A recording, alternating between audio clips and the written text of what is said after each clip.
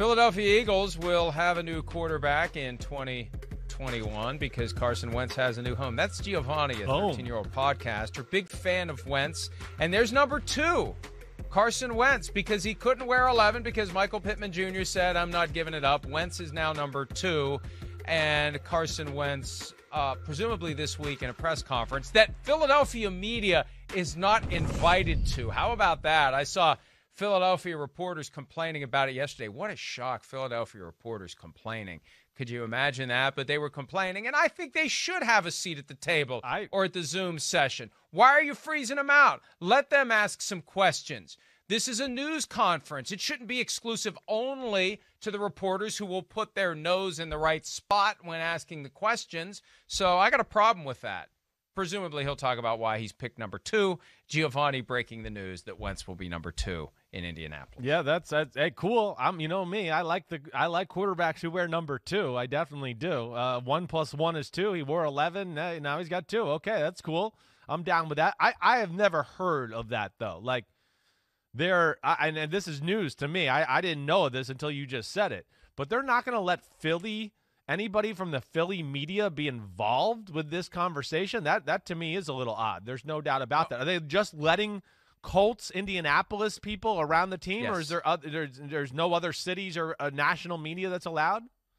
I don't know whether and to what extent national media is involved. Right. A lot of these press conferences happen without anyone involved nationally. And look, I'm going to get myself in trouble, but I don't care. I'm old enough that I'll gladly get myself in trouble. Because it's the truth. Here's what happens. In a lot of cities, I'm not going to say all, but in a lot of cities, there's a comfortable relationship. There's a quid pro quo. Right. Your job is to cover the team. You help us cover the team, and we won't be buttholes.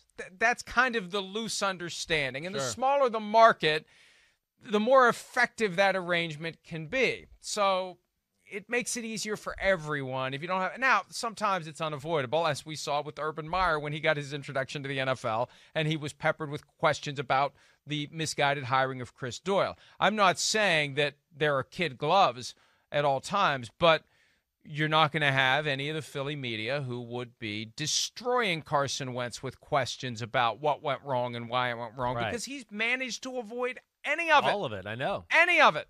Once he got benched, he didn't have any regular media obligations, and he was able to avoid it because there's no locker room access last year because of the pandemic. The pandemic has helped because, Chris, in a normal year, what would happen is there would be an open press conference. Sure. And it would be extremely awkward if the Colts denied access to credentialed members right, of the Philadelphia media who were making the trip to Indianapolis to ask questions face-to-face of Carson Wentz. They would have a very hard time getting away with that. Yeah. It's a lot easier getting away with it in the era of Zoom press conferences. No, definitely. And, I mean, you're right, Mike. This is I scratch your back, you scratch my back type of, relationship with the local media a lot of the times.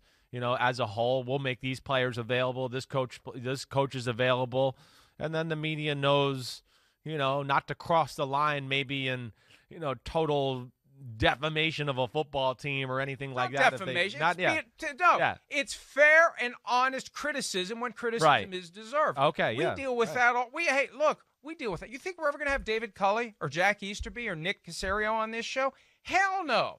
We're at the forefront of saying what a mess that team is because it is a mess. It is a mess. Well, yeah. And we go into it with eyes open that they're going to freeze us out. There's plenty of other people they can talk to. And here's the other twist, and this leads into the next point. Right. When all of these teams have their own in-house media operation where the person who's interviewing you is a coworker who reports to the owner just like the person that they're interviewing does, there's definitely not going to be any tough questions. And when Howie Roseman, the GM of the Eagles, finally spoke about this trade, it wasn't in a press conference, although presumably he'll have one at some point. It was to, wait for it, the team website. The exclusive, which I always refer to it as an inter-office meeting, because that's what it is. You're two people commonly employed by the same person, and you're having a conversation that's being being touted as an actual interview. There's no independence whatsoever. The person's getting a paycheck from Jeffrey Lurie.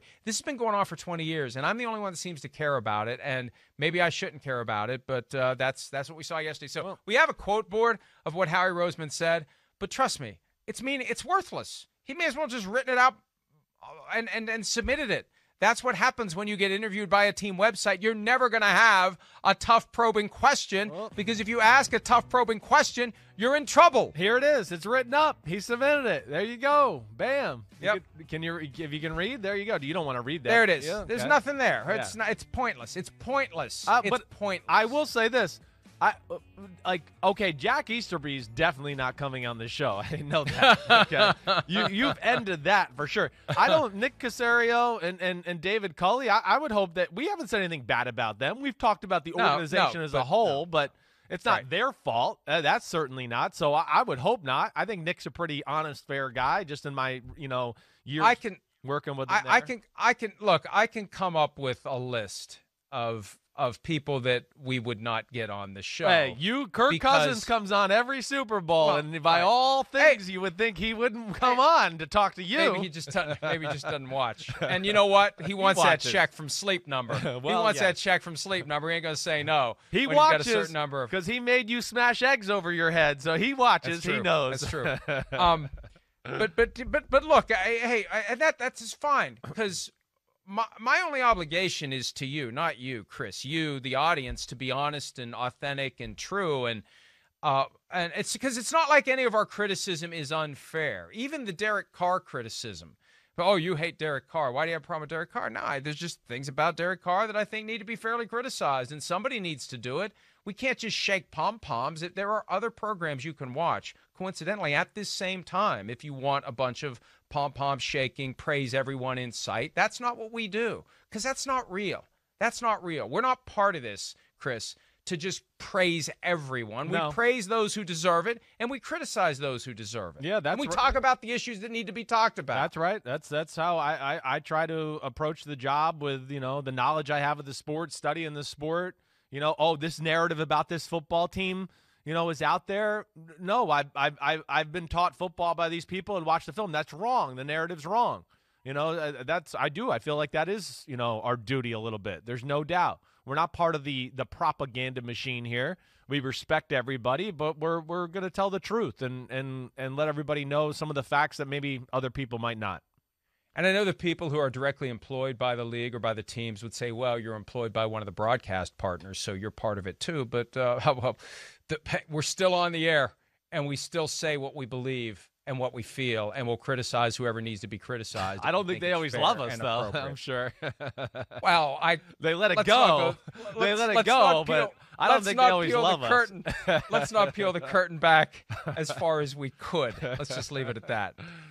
There is something that Howie Roseman said yesterday that I thought was very intriguing, even though it was to a coworker.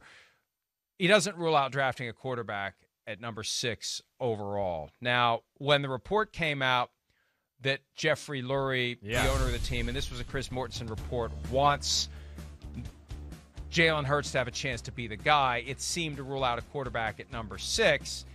And now Howie's saying, I can't rule it out. Look, you never want to tell the truth in advance of the draft. Yeah. You never want the truth to leak, and you never want to tell the truth. And maybe they have ruled out a quarterback, and they hope by saying we're not ruling out a quarterback, someone will jump in front of them and draft a quarterback and push down the board one of the guys they really want. That's the very loose psychology as the draft approaches. You want the teams in front of you to take the guys you don't want. So, hey, I can't rule out a quarterback. Please, I hope 5 quarterbacks are taken before we pick at number 6, because then we essentially have the first pick in the draft because we're not taking a quarterback anyway. So always filter anything you hear, either directly or through leaks. Right.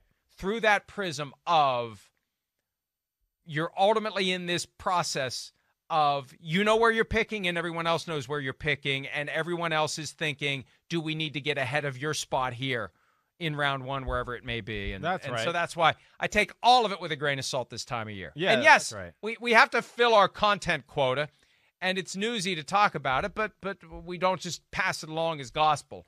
We say, it should be regarded as BS, the exact opposite of gospel. Well, yeah, there's your angle like you're talking about, and there's just the angle of saying like, hey, we might draft a quarterback in number 6, hoping that somebody at, pick 7, 8, or 9 might go, oh, man, there's this quarterback on the board. We don't know what the Eagles are going to do.